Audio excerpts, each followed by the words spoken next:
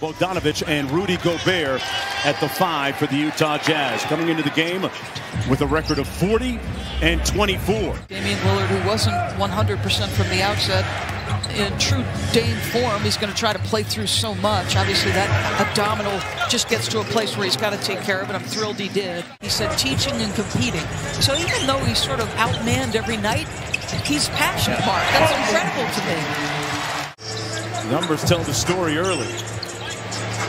Connolly, a little show and go, kicks it back out to O'Neal. There we go. Maybe that'll get them going offensively. Royce O'Neal. His efficiency has been a little bit down of late, but his playmaking is on the right end of things. Illustration right there. At his best. The initial spacing was so good. And Portland with its second field goal. 22 years old, a rookie. How about your first NBA start? You go for 27. That's not bad. You know, I asked him prior to the game tonight, subbing in at his usual time for Mike Conley, trying to keep Conley fresh for the postseason. And a nice move by Trent Forrest, the winningest player. Portland, obviously, somewhat overmatched and also undersized. They don't have a ton of size right now. Well, their biggest players, Josh Hart, bullies his way to the basket. Forrest out top. Blazers in that 2-3 zone. Mitchell shredding it from downtown. It's 19-8. Look for Whiteside, the trailer. Here's Bogdanovich launching the three halfway down and out. O'Neal off the tip. You mean with challenging in the middle of the paint and missing layups? Yes. And with a punch at the other end. Left-handed. A knee injury. Went through COVID before that. But Coach Snyder says he's playing well, even though he's not shooting particularly well. Ben McLemore, a wing player like that? Mark, I think he's been absolutely outstanding. First and foremost, Daniel House plays with a little bit of an edge to him that I think is helpful as Rudy gets another offensive rebound. Yeah. Great putback. Great finish. Well, it wasn't that effective. We probably have to switch up a few more times. We got to just try to slow this team down, throw them off, keep them out of their rhythm. But they did a good job. They had a good quarter. McLemore gets it back. Lost it right to Ellaby, just the way they drew it up. Ellaby, opportunistic right there. I feel like those Saturday games have been very good. And the Bucks, obviously, at 41 and 25, won 5 straight, Mark. They're looking a little bit closer to the defending champs. A bumpy road along the way, then I'm fine with that if it ends up in us winning. And he says they want the same thing as Jordan Clarkson scores inside. Pick and rolls as frequently as the Jazz do and scores as much off them. Jordan Clarkson calling his own number that time with the left hand, and the lead back up to 17. Really has a wonderful panoramic view of the world and very inclusive and inviting.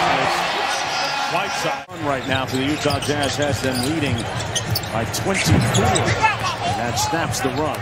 Well, Williams, how that burst. That is a nice looking move by the young man. You talked about it. Brian Smith has been an incredibly engaged donor, and he's won. Kicks it to Mitchell. 3-pointer on the way. Got it. Mark, I think it took some convincing. Mitchell up top. Gobert on the other end of the alley-oop. Come out in the zone. You're playing the 3rd most zone possessions in the league for a reason. But you know, if anybody's you're gonna throw challenges at somebody. You know, his contemporaries would tell you one of the best leaders on the respective teams he played for. Rudy Gobert with a classy finish. And Chauncey Billups has been through a lot more than most have in a short period of time. Bogdanovich from the corner. Corner off the shot. Right corner threes. And it's 61-30. Nice move by Eubanks. Good touch, good footwork. Minnesota, here's Conley. Bogdanovich. Through the contact. Tough finish by Bogdanovich. 7 on the shot clock. Off the Eubanks screen, who makes it count. They're without Anthony Simons and Yusuf Nurkic. Bucket good by Brandon Williams. And so far tonight, he's got 6. Now think about it, Mark. You know, nice spin finish. And the putback by Bogdanovich. This is all about opportunity and being able to not just impress the brain trust of the teams you're on, but people around the league. Royce O'Neal with an impressive baseline 3 is a little intriguing because that could potentially be a first-round opponent. Connolly kicks it out to Bogdanovich. That's the corner office he likes working from. For that squad, Nico Harrison, the general manager, pulling the trigger on that deal. It's really helped. And speaking pulling the trigger, Bogdanovich with another 3, and Chauncey Billups. And O'Neal back quickly the other way. Gobert running the floor. Has position underneath. But Mitchell wide open, and he laces the 3. Looks like you're playing your normal rotation still. I imagine through the third quarter that will hold if you're Quinn Snyder. Trent Forrest and Hassan Whiteside getting ready to check in. Rebuilding this roster and positioning them for the future. And one of the big decisions they have coming up is it's about target practice now for Bogdanovich. Another 3.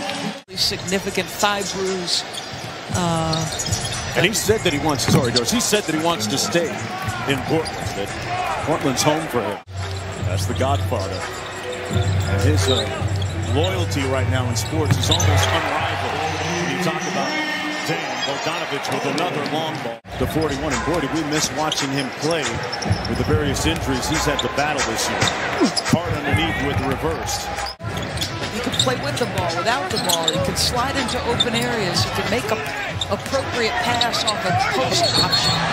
Wow, that looked like bowling underneath. Look at all the pins that fell. It comes in many forms, but I love that initiative. Whiteside underneath.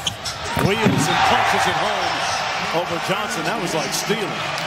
Jamal Murray, I'm betting that he's back.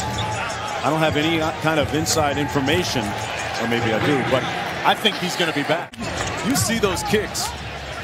No whistle at the other end, and it's 4-on-4. Whiteside walking up at the other. You know, when you talk about Donovan Mitchell's leadership as Ellaby knocks down the 3. Pulling for Ben to step between the lines and have success. Because the last time we saw him, the confidence wasn't there. He still has family in that New York area where his father's from. So for what it's worth, there's a little built-in support. No, just no. Look good. Just like that Johnson jumper looked good. Out of Toronto, gets it back, cross-court find. A little ball movement there. Butler cashes out with the 3. I'll tell you what's going to be a fascinating outcome next pass. Who is the MVP, James? Giannis does it at defensive end too. Just I don't know if he's done it as consistently or been as dominant. I could be wrong. I don't know that he has a longer body of work than Nikola Jokic. And he has, for most of the season, carried his team literally to what, the 3rd best record in the NBA. Butler with a slick jumper. Right, and this one has actually been done for a minute. You probably figured that out. 123-85 as the Jazz notch their 41st win of the